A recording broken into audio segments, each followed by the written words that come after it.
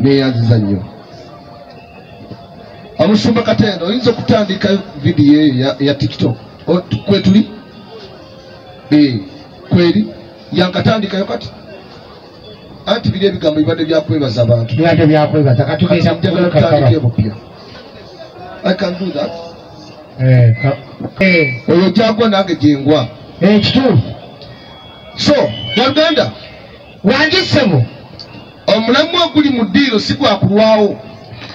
Mwangu gubuuza kibuuzo ddala bannabbi ba bayibuli be bamu n'abakurani ne bannabbi abali mu Kur'ani be bamu oba banjawulo? That's the question on the table. Kituufu.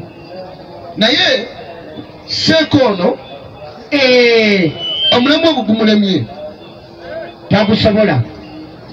Avudde waggulu nga mu kifo eky'okutugamba nti bannabbi be bamu yesebo ng'atyoboola butyobuluzi ate bannabbi ba bayibuli abatyobole mbwera Ezeekeri yagamba abantu okulya amaziga gaabwe banywe n'enkali yaabwe. Amugyeko n'eri Ezeekeri n'amutuuma Zukulufuli. Zukulufuli.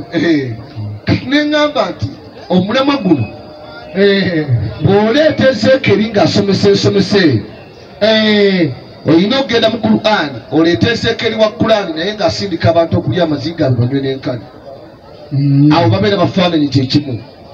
Eyo n'atuuka okutugamba mbu ffe yesebo tulya ebifudde byokka. ebyo bifa tubirya. Ffe tulya ebifudde byokka. Era enkoko ebungi bwe ligitwala oludda ng'oludda olulala. Kati sooka mumpereko omuzindaalo nsooke nzigyewo ensonga eyo. Halo kwati va ku TikTok obwedda weejagala. Alina omuze gw'essimu ng'obuulira. Tujja kutandika kugiwamba tukiteeke nga mu bbaaga tumuwa genda. Nga yammwe Seeka oba ogiyise ng'eye yakuweebwa obuweebwa. Seeka oyinayo nabbi yenna eyali ekifudde mu bayibuli oba omukristaayo yenna oba muntu yenna yali alidde ekifudde mu bayibuli? Okoze bulungi. Nze ndeese layini mu Ezeekeri nga bannabbi abaali abantu balala mu bayibuli tebaali ekifudde kyokka. Kati ekyomukristaayo yali ekifudde kyokka. Ekibuuzo kyange njagala oli ekifudde kyokka. Olinayo ekiwandiiko kyonna oli ekifudde kyokka. Nono Kasadu nono Omusumba nono muli ebifudde byokka. Omusumba wangisebo Yobu 4:7 weesibe ekimyu ng'omusajja onywere. Bwe bakubuuza ekibuuzo sebo okyanukule. Olinayo olunyiriri mu bayibuli nga waliwo yali alidde ku kifu kyo okukiruza okuleetera Ezeekeri 4:14 nga wagamba nti nze Ezeekeri siryanga ku kifudde kyokka. Ekitegeeza Katonda bwe yali atuma bannabbi teyabalagira kulya bifudde, teyabalagira kulya bya mizizo. Nziramu gw'omusumba noono ne bakazi bammwe muli ebifudde byokka mu ngeri zino wammanga. Ekisookera ddala bwe musanga ekisolo nga kifudde temumanya kisaze mu kirya. Ekyokubiri ebintu byonna bye mulya ne biba tebifudde mubisala ng'ensala gye mubisala temusomedde ku linnya lya Allah. Wangi musumba kwata akazindaalo obuulire abantu abo bw'oba osala ekisolo osoma bigambo ki? Zayo muzindaalo. Kyoba oyogera zayo muzindaalo. Nga n'embizi yennyini gye musinga okwagala lidda katono. N'embizi gye musinga okwagala temugisala. Mwekuŋŋaanya mu luka ow'enkumbi ow'ensuuluulu. Kati gwe olyoka ogambe nti mulya bifudde. Zayo muzindaalo. Omusumba wangisebo musumba wendi taata ekibuuzo kimulemye takisobola. Ekibuuzo ekigamba nti tuweeyo olunyiriri nga waliwo yali alidde ku kifu. Omwana ono Gilipati aliwa? Gilipati aliwa? Gilipati talina buzibu. Oguleke ogutambule bwe guti. Obuzibu buli ku kamera eri. Sigino zaazo zikwatagana n'omuzindaalo guli. Kamera eyo gijjeewo gize wano mu kitaba. Waluganda ekyo kimulemye okuddamu. Ekyo kimulemye okuddamu. Takisobola. Kaakati nze nina hadithi esebo nga nabbi wa busiraamu Muhammad yali ekifudde kyokka. Abakrisitaayo we tuba nga tulya tusaba nga twogererako erinnya lya Katonda owaffe wa bayibuli ne tulyoka tulya. Temusewo essuula 4. Otankuula ebitabo bayibuli eriwa baganda ebitabo bitendeke. Temusewo essuula 4. Timoseewo 4 okutandikirawo agamba bw'ati mu kitabo kya Timoseewo. Tuteeke ku Facebook live.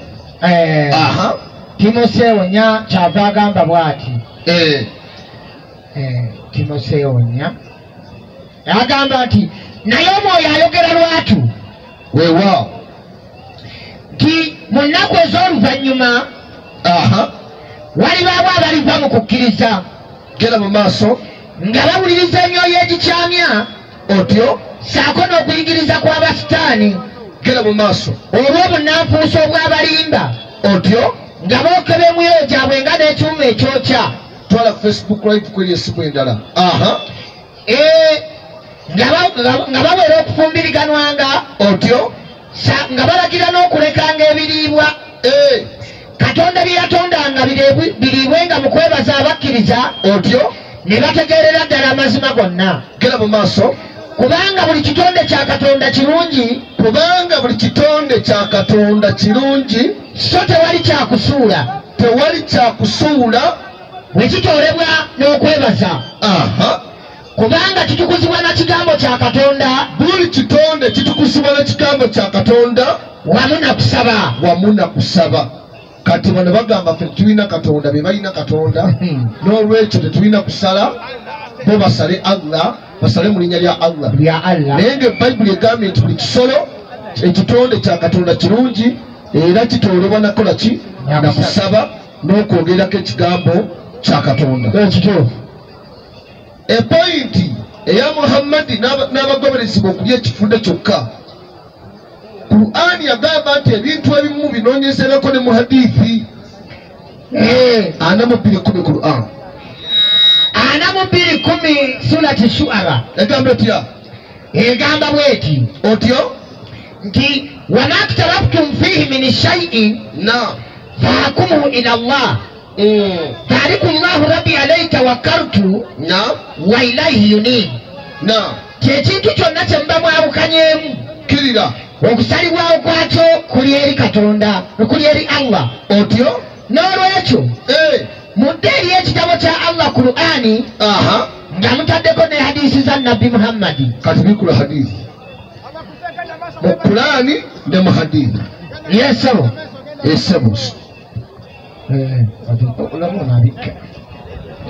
agamba bw'ati hadithi namba 5:18 gituuseeko musumba gireeti 5:18. Abu Ubaidata ibn Jarrah mutabani wa Abdallah radiyallahu anhu yagamba omubaka wa Allah Muhammad sallallahu alaihi wasallam otyo yatutuma n'atuwa obukulembeze nga ye Abu Ubaidata ibn Jarrah tugende tusisinkane abasuubuzi abalina entwala y'Abakuraisi. Hadithi yiyo singa wabaawo omuntu aginamu enkunkuna oba musiraamu tagisomangako waddembe okugyebiikulira. Kiteefu yiiyaawo genda mu maaso. Yatusibirira entanda ya ntende nga ziri mu nsawo ey'eddiba. Kirira taliiko kintu kirala kye yatuwa otyo okuggyako entende zokka. Genda mu maaso mukwano gwange. Kale Abu Ubaidata ibn Jarrah yatuwangako entende emwemu. Kirira kyabuuzibwa nti abaffe mwalinga muzikozesa mutya?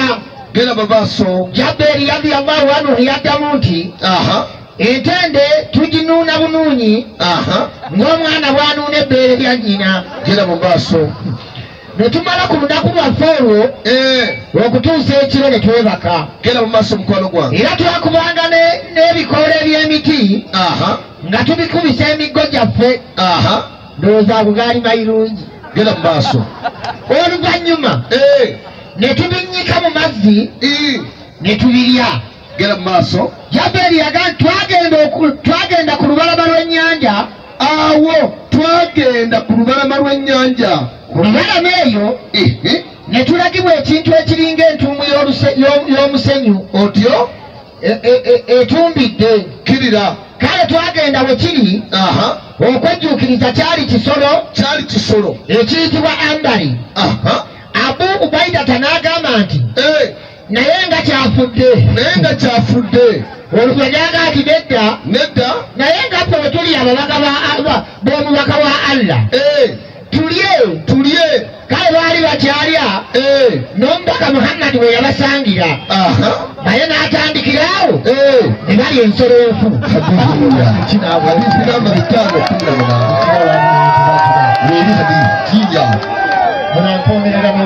musomaji ate ffe tuli beerufu fewino owaffe waali buno bwadinsi ono yagambye mufe abalokole tuli ebifudde byokka ne tumugamba nti obanga ffe abalokole tuli ebifudde byokka twagala tuwe bwino nga ffe tulya ekifudde kyokka kubanga ekisolo ekiyitibwa ambali kikyawo ono seeka n'ono seeka hadithi eri wakati muffe hadithi tetugirese nga tugikwese eriko hadithi namba eyitibwa hadithi liyaswalihina hadithi namba 5:18 akasukutu akasooka n'akasembayo abasiraamu baawo batudde kati okutuwaayiriza ffe mbu tusala ebifudde byokka ne tuba ebifudde byokka ne tugenda tubiteeka mu masanja obisoma luddawa tekisoboka ate pasito yesebo ekintu kyokka kye baagaana abagoberezi ba Kristo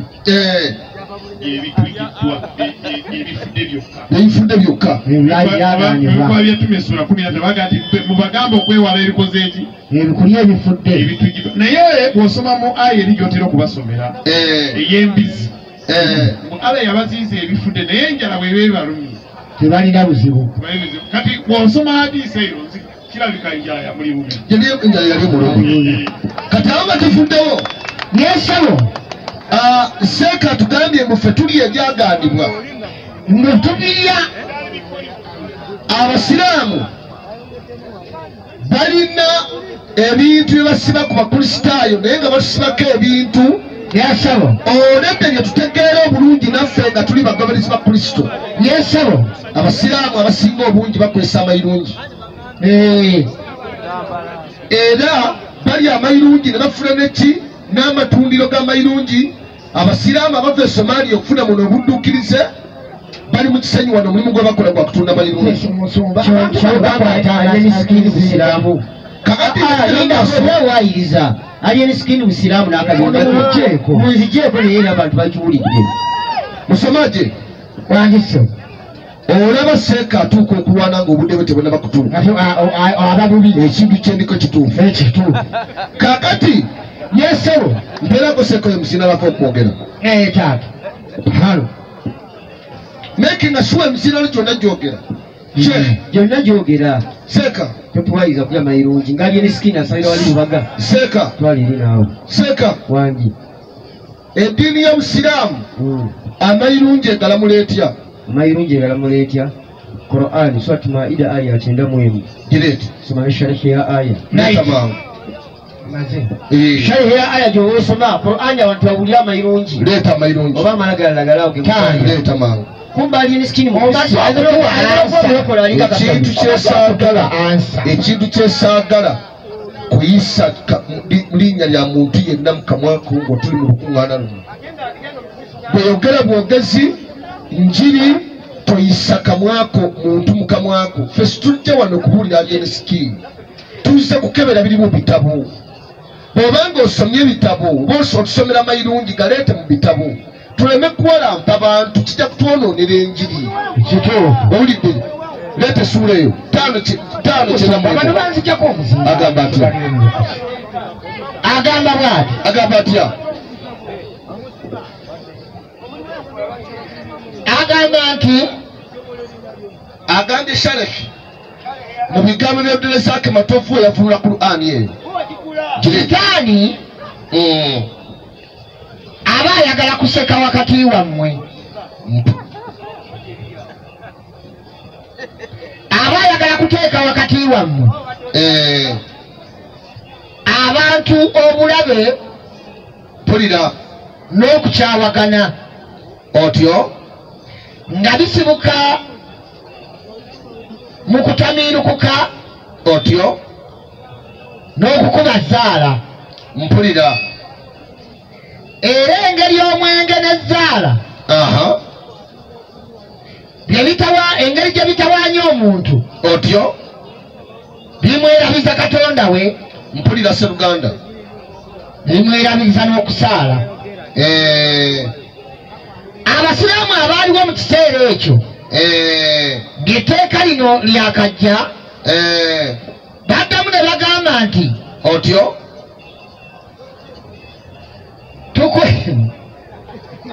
tuleseeyo, era bw'atyo buli musiraamu owaddala bw'agamba nti buli mulembe gwonna otyo mwabeera yeewala ekintu ekiyitibwa omwenge. mpulira Sseruganda, ogwo Allah gwe yaziza na buli kyonna ekitamiiza. Obusiraamu nga bweri eddiini ekuuma ekitiibwa ky'omuntu, tekkiriza muntu kukozesa ekyo kyonna ekyonoona obuntu bwe. N'olwekyo kyeva eziyiza ebitamiiza byonna. okay, kakati njagala Sheekh ategeere nti ekibuuzo kyange tekiri ku bitamiiza, naye ekibuuzo kyange bwe kinaaba kituuse ku bitamiiza nawo nja kujja njagadde kwekkaanya kintu ky'amayirungi, kubanga sirabangako mu kkubo muntu atagala kakoola. kati Sheekh njagadde abeere specific alage obusiraamu amayirungi gabulamula gatya. tubuuza kati mu mbeera eyo sooka oleete omuzindaalo, tolina bwino talina ne bwenkuwa essaawa nnamba tolina. mwe abasiraamu abakola ddawa mu Uganda, yesabo ebintu bye musomesa abantu bikopperere, temutuulangako wansi ne musoma bitabo. ekyo kyo njagala kubabuulira kubanga abaddemu ndibeetiza ne twahase gujja ne mutteeka wali ne mumanya kituufu. nendibeetiga n'omugenzi ayitibwa Ali Bunyolo yali akulira Bugwere ne muteeka wali, Muhammad Musa akulira Nakane Bugisu ne muteeka wali, omusajja ayitibwa Mutwalibi Hussein akulira Busoga ne muteeka wali, omugenzi Muhammad Badiru Ndasi ne muteeka wali, Yazidi Masumbuka akulira Busia ne muteeka wali. Wano tewaliiwo muntu yagenda kusomera n'asoma ebintu bino byemusomesa. Mwabijja ku musajja ayitibwa Abdullah Kyeswa n'abalimba mbu obusiraamu buli mu bayibuli, kwe kuleeta ku luseedi zino. Kati tosobola kundeetera mayirungi mu Qur'ani omwo, temuli mayirungi.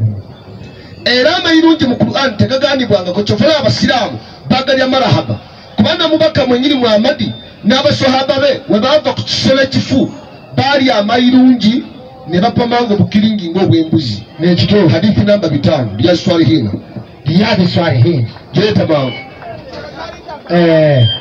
baali bakava ku kisolo owulidde. Hadithi namba 5 toyina ogenda kujja okuvuma abakristaayo.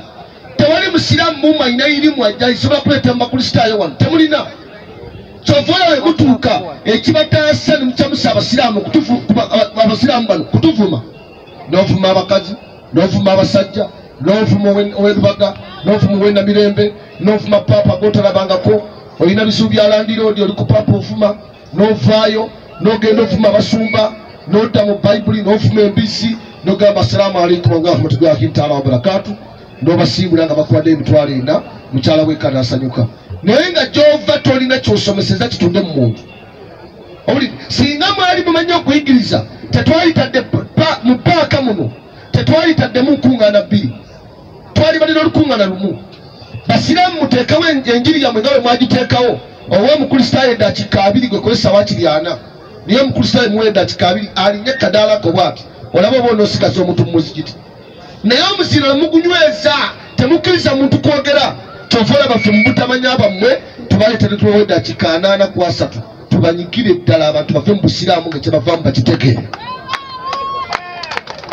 yaswahili hadithi namba 5 njere aganti Sadi mutabani wa Abu anu Wakas radiyallahu anhu yagamba atya tunga wensoma nze muwalabu eyasooka okukasuka akasale mu kkubo lya Allah gera mu maaso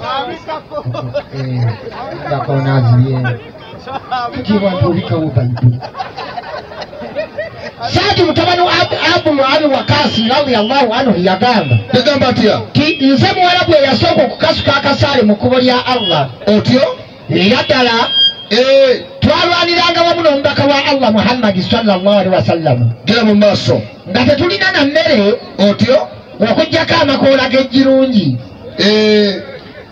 g'emiti emihabura otyo n'egyo egya samula n'emiti egya samula okutuusa omu ku ffe twalyanga nnyo emiti gino amayirungi gano emihabula ge mayirungi agasimbibwa ku bukalu n'emisamula ge mayirungi agasimbibwa nga bwewanja by'omuceere nti guno gwa apulandi guteekebwa ku bukalu kwokka gye gukulira gye guviirayo twabiryanga nnyo gera mu maaso okutuusiza ddala omu ku ffe bw'abanga afuluma ng'amazima afuluma bukiringi ng'obwembuzi bayirungi katoyina ng'ejjo osobola kukwata musiraamu ekitegeeza ganyola n'omutta ku mayirungi olidde kakati awo nga tufuddewo ono n'ono boogeddeko ku omwenge bagwogeddeko njagala seeko mbuulire omuntu anywedde omwenge obusiraamu bumulamula butya omuntu bw'anywa omwenge obusiraamu bulamula butya omutamiivu anywedde omwenge akole bwaki ng'omuzindaalo banyigiriza abasiraamu ebbanga ddene abasiraamu bandyagadde okunywa ku mwenge naye babatiisatiisa abo mu mubiri twagala abasiraamu batubuulire omuntu anywedde omwenge kibonezo kye kimuweebwa mu Qur'an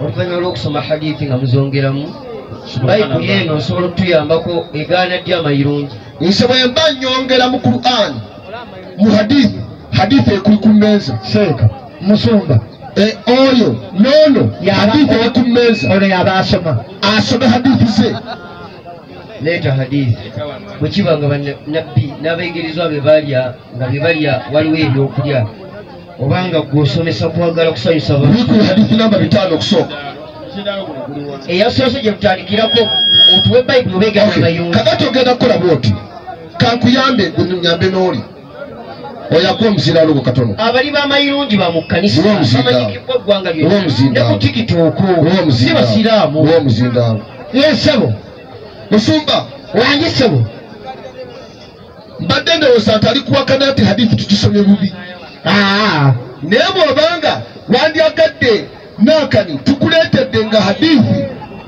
ontegera bulungi yensebo 5 tumaze okuleeta nga hadithi 5 njereere yensebo emaze okulambika omuntu yenna nga Muhammadi n'ekibiina kye baalyanga amayirungi ne bafuluma obukiringi ng'obwembuzi ekituufu hadithi yiyo ku mmeeza weeri kale musumba wangi taata yabu 47 kale neweesiba ekimyu ng'omusajja onywere otyo bwe nkubuuza ekibuuzo okiddemu gumuwe omuntu anywedde omwenge obusiraamu bumulamula mutya lwaki tosoose okumpa nga bayibuli egaana amayirungi olyoka obuuza ekibuuzo yangu amangu kubanze ngenda okuwa nga bayibuli ekkiriza amayirungi yangu amangu sooka ompe nga bayibuli egaana amayirungi obadde oliisa baswaba kaakati nga naawe omanyi nse nange nandyagadde okulya ku mayirungi bw'oba olina olunyiriri nga bayibuli ekkiriza amayirungi nze ntumye bandeetere webale nnyo